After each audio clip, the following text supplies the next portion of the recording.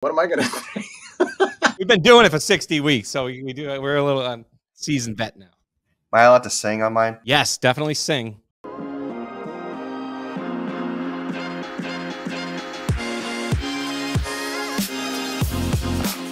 What is your vision for the next 5 years? When Michael Brady on today's episode said he is putting this into his pitch for what loan officers should be asking IMBs, it really hit home. I've been doing this now for 70 straight weeks with Mike, and we've been challenging how lenders think of themselves moving forward. But the reality is, most loan officers will still be in this business for the next 5 years. They can't help it. Even if they're close to retirement age, they are just wiser and have the ability to use their skills with technology in the future. But this industry is changing, and the loan officers that will be extinct are the ones that don't skill up. And the good news is you can either skill up through technology, learning items like AI and ChatGPT, not to transform how you are able to just automatically get loans. Like Michael said, that doesn't happen. But you can have the ability to aggregate and enrich data to personalize your outgoing messages and your outbound, or what I like to call all-bound marketing, to give you more swings. But consumers are going to go through bots and this and that. But at the end of the day, they want to get on the line with somebody that within 30 seconds of talking to them, they know it's somebody that knows what they're talking about.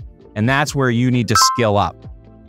With all this said, I think we learned the mindset of what somebody running or steering the ship at an IMB thinks about when they implement technology.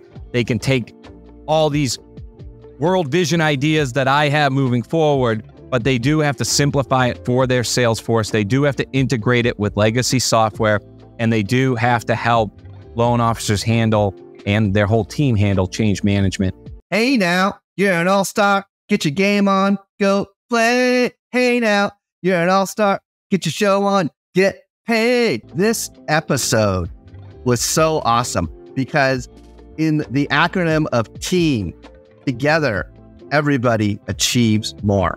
We had an opportunity to talk to Mike Brady over at LeaderOne, and what an amazing accomplishment they've had. Not only are they able to stay in business for an extended period of time, their leadership with greater than 50 years of combined leadership experience. What that means is they stay in the company. They're able to open the kimono and show you what it's all about when it comes to the ability to create and do more business. This is Michael Brady with LeaderOne Financial. Thank you for allowing me to kind of show my core and my beliefs and what we do as an organization here at LeaderOne Financial. We truly believe that our partners are part of our organization.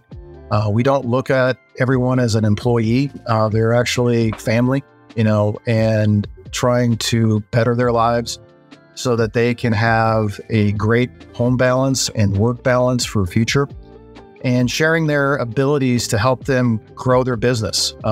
Sharing allows 10 multiple of the return back to your life, your livelihood, your work, your family, all of that. We as an organization can always do better, but we are providing a future for our sales and operation teams beyond originating. We give the ability to build your own business here at LeaderOne Financial, and it's truly a remarkable journey that we've done over the last 33 years. And again, I want to thank you. Thanks, Mike and Michael, for the opportunity, and look forward to future podcasts.